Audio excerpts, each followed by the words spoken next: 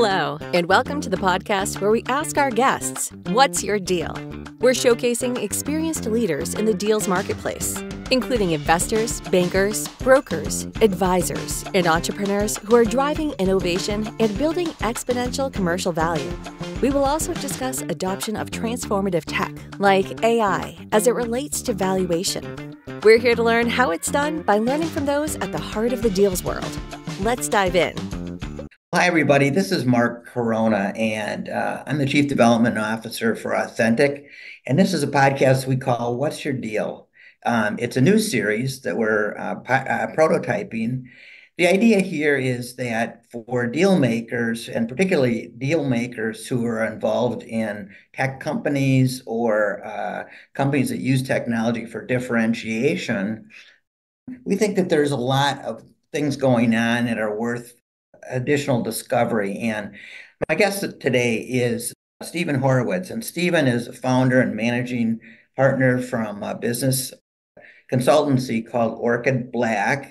And Steven, I'm going to let you have the floor here to introduce yourself and provide a little perspective on kind of what you bring into this conversation and what you think you'd like to contribute, and then a little bit on Orchid to help our listeners understand more about what you're up to. Sure, Mark. Thanks. Nice to be here on your inaugural launch of this podcast. So I'm with Orchid. We're a boutique consultancy comprised of very experienced operators who've been in the tech and tech-enabled services sector for 20, 30, 40 years. And having experienced startup world, growth world, up to billion-dollar plus sort of PE-backed and publicly traded tech companies, we've decided to focus on founders on their journey who are looking to radically look at the value creation opportunities on the path towards some monetization event. And we've got a unique approach on how we partner with those founders. And ultimately, our goal is to roll up our sleeves and not just tell you what you should do, but actually help you go do it and go execute it and go drive the right outcomes. Yeah. We also focus a portion of our business on supporting the private equity community. And that's both on buy-side due diligence, and we're not your typical due diligence financial dig in. We're more on the go-to-market, product market fit. What are those growth opportunities really around the product or service? And then ultimately, in some cases, we come in and help optimize their portfolio along with the same outcomes. Yeah. And I think that's one of the things you and I and our businesses have in common is that we look at the go-to-market model, the go-to-market part of any organization's business as an opportunity, right? And it's a lot of what we get involved in with Authentic is similar to you. It's someone's got a growth need, a growth challenge, and that can come from any number of different sources, right?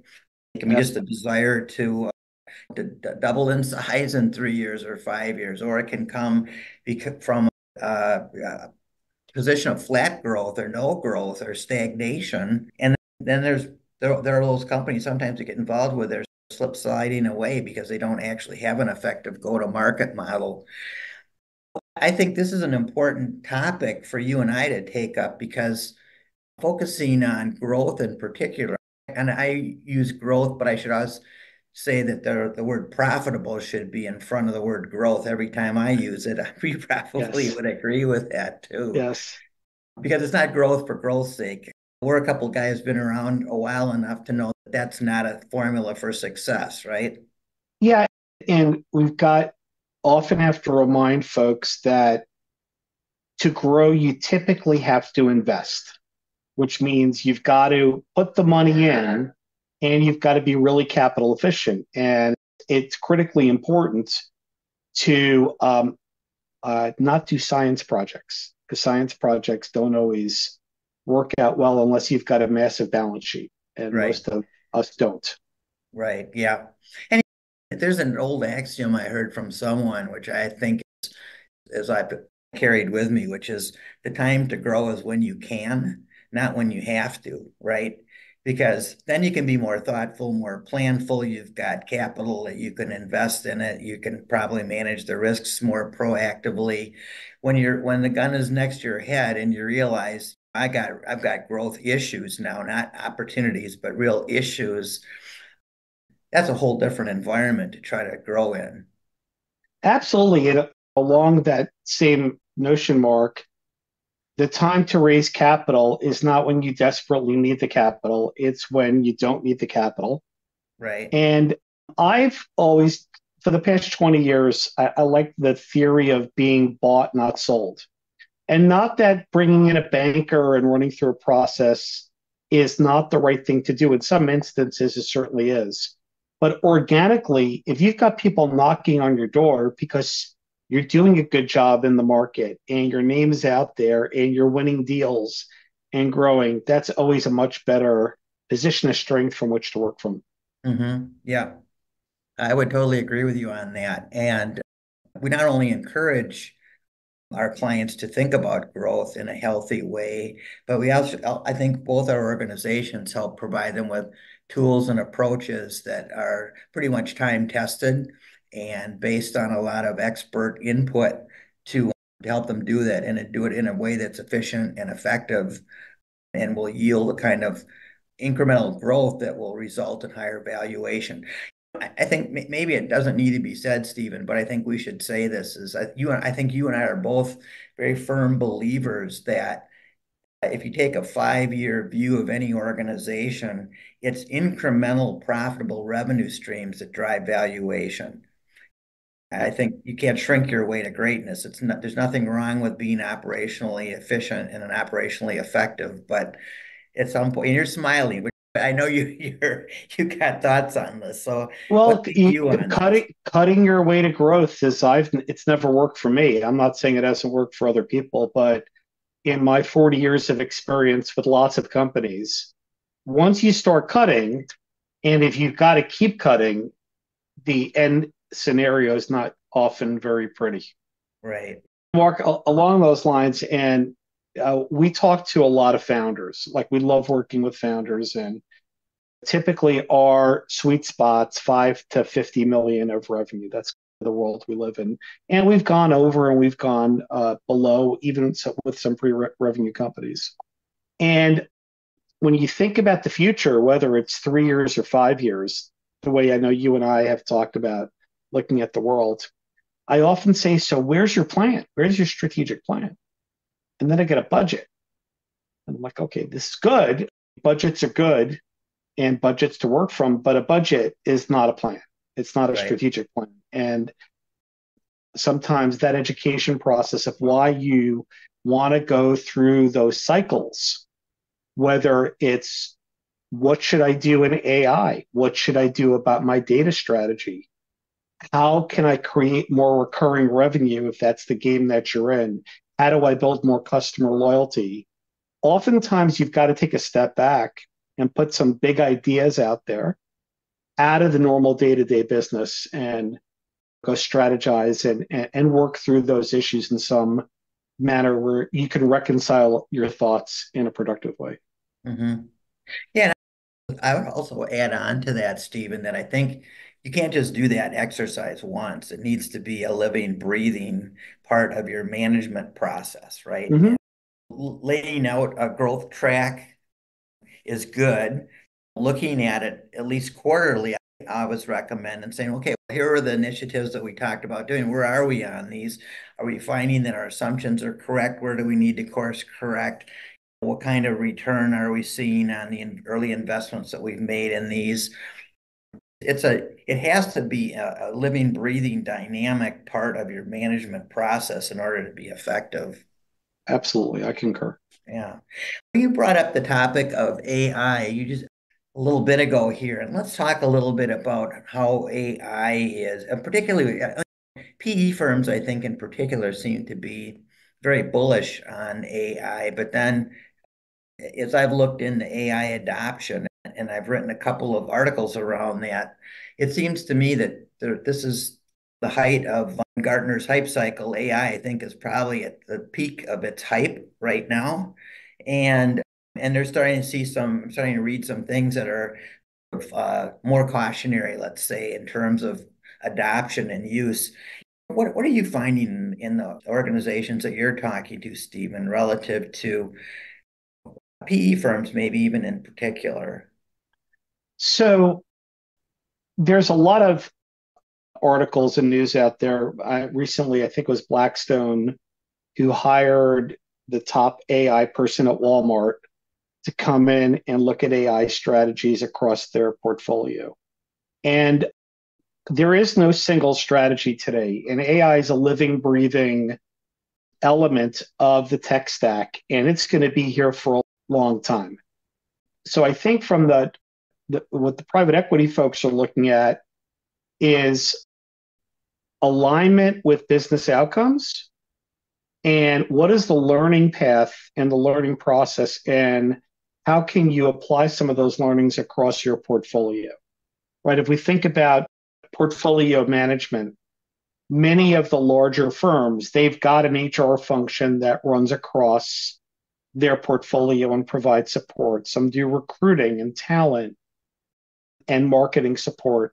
And there seems to be a movement because of the complexity and the nascence of the technology, that some of the PE firms are now starting to put in that investment at the operating level where they can better apply that organizationally.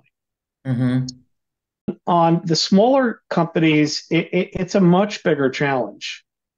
And part of that is how good's your data to start with?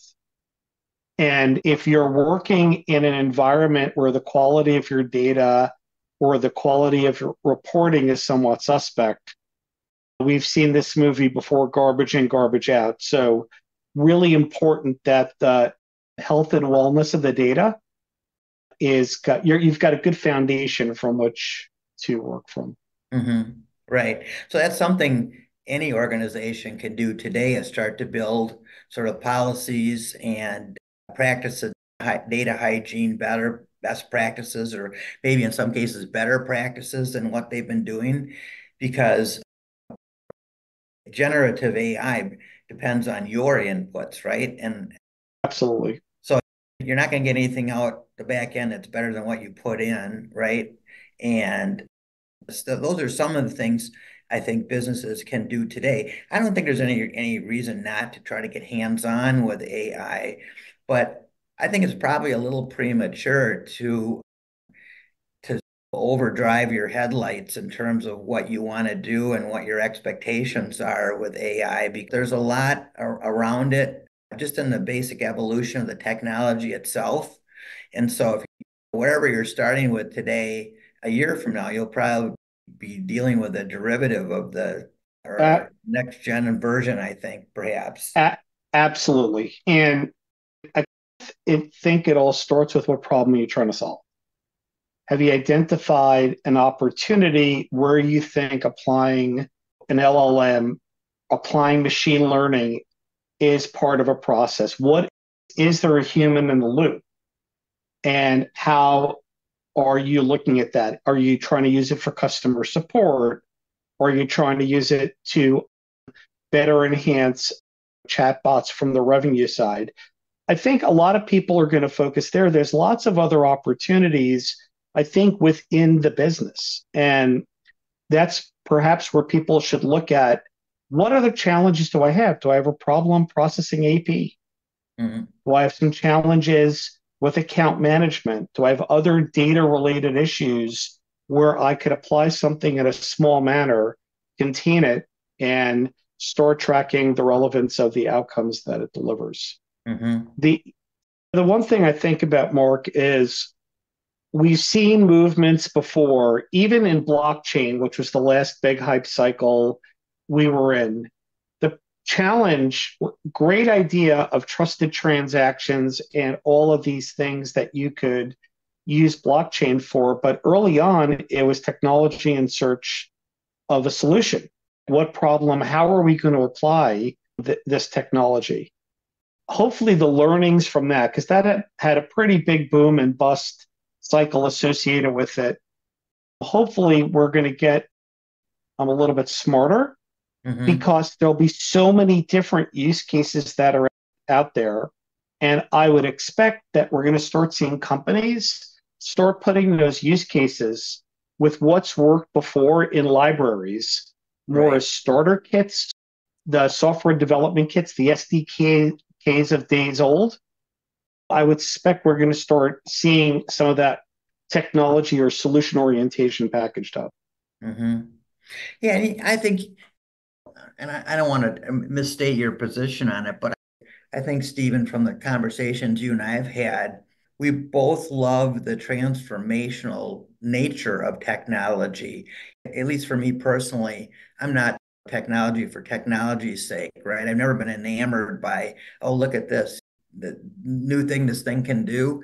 But I love the transformational nature of it, where companies can figure out, how do I use this to differentiate my business? How do I use this to create new value?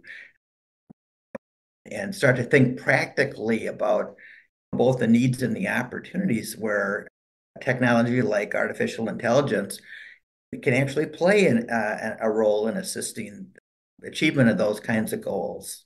Listen, internally, Mark, I was somewhat skeptical early on because I've just seen so many hype cycles throughout my career. And I'm watching the way we're using it internally in some very much research analysis, looking at and better developing a thesis with data validation by being able to work with this model. We have gotten better results with more validation and substantially less time that allows us to apply our time to do more field testing. Whatever idea we've come up with, our field testing, our market checks on it are ultimately the ultimate check and validation. But we found that to be very helpful. And I've seen people who are incredibly gifted idea people, but their writing skills may not be the equivalent of the way they ideate. Mm-hmm. And now being able to interact with this technology in a very different way that allows them to express themselves in a much more comprehensive manner in a way that they couldn't do before. And that to me, that's fascinating. And for some folks, very liberating. Mm-hmm. It, I think one of the dimensions of AI, which I find interesting, is the visual dimension, right? Because when you do a typical Bing search or Google search or whatever, you don't get the kind of the visual results that you get more typically, it seems, with AI these days. And maybe perhaps that's why there's so much investor interest in AI tools that support visualization and image processing and things like that, because that could actually be a differentiator from the sort of what we now consider the old form of search, right? Sure. Look, using a baseball analogy, I don't think we're out of the first inning yet. I think you're right. I think when we look back year by year, we'll see, oh, that was pretty primitive what we were doing in 2024. It's interesting because some of the industry CEOs say that about their own businesses. We won't have these products next year. We won't even recognize what we were doing in 2024. So that's perhaps a comment on how fast the industry believes the evolution of the technology will be.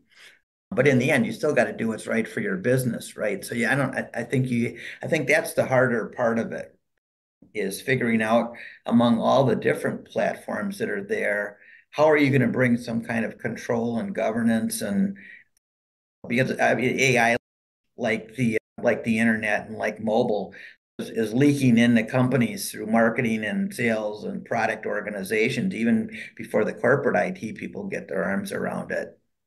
Yes. And I think ethically responsible governance with AI is going to be on everybody's minds in the near future. And the one thing we've not grappled with from an LLM perspective, which is if you're using other people's proprietary work, you can't use it for yourself. And I think we're still, as a society, we're going to have to deal with how that's going to shake out, right?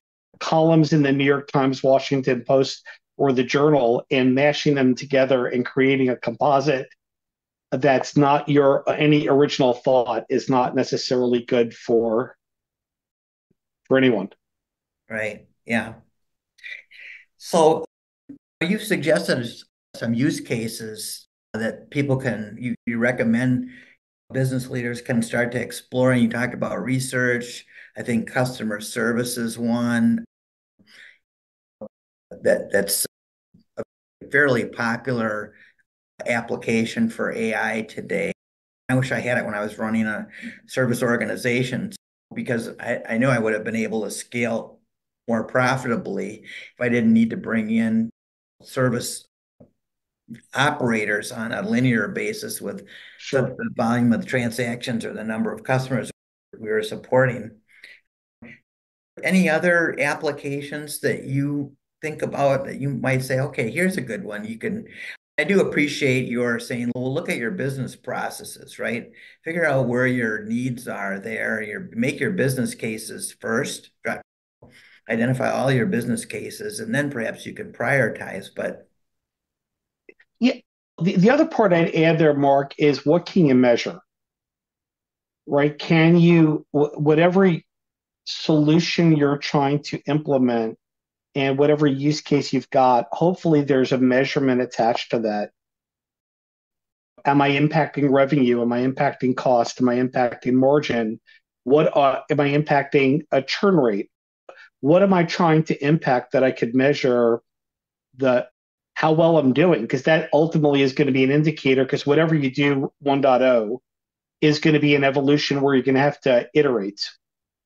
I think there also needs to be some leadership of cross-functional nature, like within organizations, because typically when you do something in one area, it does affect other parts of the organization. And we've both seen where that can go awry. Yeah, and I believe in innovation. I've been a CIO as well as a chief marketing officer. And so I'm always caught between we need a good enterprise architectural standards, right, for the technologies that we're going to bring in and support and establish. And yet we can't let that stifle creative exploration of new technologies either, right? It's not an or. I think most businesses need to find a way to accommodate both, which is the harder challenge. Yeah, and Mark, at least I could tell you that in the past couple of months, we've been looking at a couple of deals, and everybody's using the buzzword of AI in their marketing literature. But when you start peeling the onion back, it's a little less clear. And that suggests that everybody's thinking about it, but everybody doesn't necessarily know what path they're taking. And in some instances where people are using the term AI, it's a very loose interpretation of what artificial intelligence or machine learning is. But let's be clear, there's not going to be a business that's untouched by this in some manner in the future. This might be the biggest transformational shift we've had in quite some time. When networking first became popular and we could connect all these computers and go beyond many mainframes, and the advent of the internet, the advent of interconnectivity, this is a pretty big deal, and it's going to be with us for a while. So making sure your culture is also amenable and open-minded to that change in some manner is also, I think, critically important. So organizations that have moved at a glacial speed, that might be great for the stakeholders and the shareholders, but this is not something when you start playing with it as you're evaluating the impact on your business, where you're going to have the luxury to do that. So that alignment, I think, from a cultural perspective is rather important. Yeah, because when you think about your business's readiness to actually embrace AI tools and technology. You're going to get some technologies that are just going to come into your shop because you're using this browser, and now everybody's building AI into browsers, and you may not even be conscious of how much AI is showing up internally because you didn't necessarily go out and make those conscious decisions to bring it in, but it is coming in as it's piggybacking with it onto existing applications. I saw a Microsoft paper, which I thought was actually quite interesting because it took each of the Microsoft products, Excel and Word and PowerPoint, and talked about how would AI enhance your use of those applications, which I thought was pretty interesting, right? Sort of building on applications that people are comfortable with and know, and perhaps that's a way of getting your hands dirty with AI without taking too much risk by just using applications. I recommend to everybody, if you're not using some plugin on your email or on Word or Google Docs, you're missing out. I have a subscription to a product that I have, Grammarly. It's worked well for me. I know others that use other products, but it helps you communicate better. And that's the whole point of why you write, right? Better communication, more effective communication. And if something can help you enhance that, let's do it. Yeah, let's do it, right? And I think between you and I would say, let's do it, but let's do it planfully. Let's think about what we're doing. Let's make sure we have a business case for why we're doing it. Thinking about culture in your own employees and how are they going to accept this? What are the implications to them is a big part of this that people are concentrating on the technology right now. And I think maybe the bigger challenges are going to be those that are internal within your own workforce, right? All these projections of how many jobs are going to change or be eliminated. You're probably going to have some employees that are very enthusiastic and others that are very nervous about it. Yeah. Look, when we've gone through the changes, I've sold into the IT and technology departments for much of my career.